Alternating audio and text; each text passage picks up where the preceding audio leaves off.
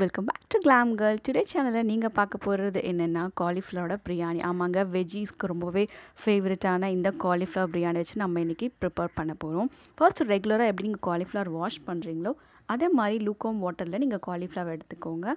அதுக்கு அப்புறம் turmeric பவுடரும் rock salt ஆட் பண்ணி நம்ம நார்மலா இத க்ளீன் பண்ற process இப்போ நான் பண்ணிட்டு இருக்கேன். இது நல்லா மிக்ஸ் பண்ணிட்டு ஒரு 10 minutes அப்படியே விட்டுடுங்க. அல்ல black spots அந்த yellowish கலர்ல இருந்தா அந்த pigmentation போகிறதுக்காக இந்த process பண்றோம். நெக்ஸ்ட் நம்ம சைடு பை சைடு என்ன ரெடி பண்ணி வச்சிருக்கோம்னா நான் ரைஸ் வந்து எடுத்து நான் நல்லா வாஷ் பண்ணி வச்சிருக்கேன் फ्रेंड्स. சோ வாங்க இப்போ நம்ம கிச்சனுக்குள்ள போய்ட்டு நம்ம ஸ்டார்ட் பண்ணலாம்.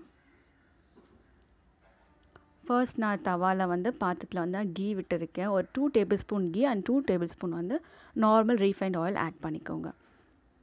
அந்த ingredients என்னெல்லாம் பாத்தீங்கன்னா நான் பட்டாணி எடுத்துர்க்கேன், green chillies, mint leaves, onion, tomatoes எடுத்துர்க்கேன் friends. ரொம்ப சிம்பிளான இந்த cauliflower இன்ஸ்டன்ட் நம்ம ரெடி பண்றது and biryani spices எல்லாமே நான் எடுத்து வச்சிருக்கேன். சோ ஆயில் நல்லா ஹீட் அப் ஆனதும் நீங்க அந்த biryani spices எல்லாம் ஆட் பண்ணிக்கோங்க. நீங்க ரெகுலரா cauliflower வச்சு cauliflower fry, cauliflower manchurian சாப்பிட்டிருப்பீங்க. One time இந்த biryani ட்ரை பண்ணி பாருங்க. இப்போ நம்ம ஆட் பண்ண biryani spices வந்து நல்லா brown ஆயிடுச்சு. அதுக்கு நான் ஆனியன் ஆட் பண்ணிருக்கேன். ஆனியன் சீக்கிரம் குக் ஆகிறதுக்காக நான் rock salt ஆட் பண்ணிருக்கேன்.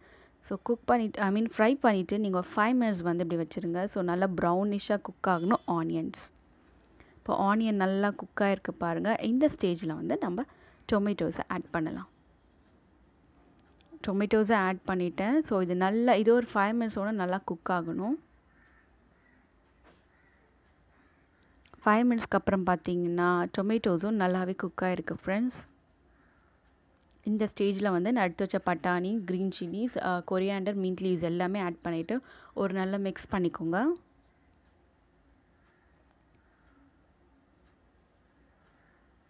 எல்லாமே mix ஆகி கலர்ஃபுல்லா ஆயிடுச்சு.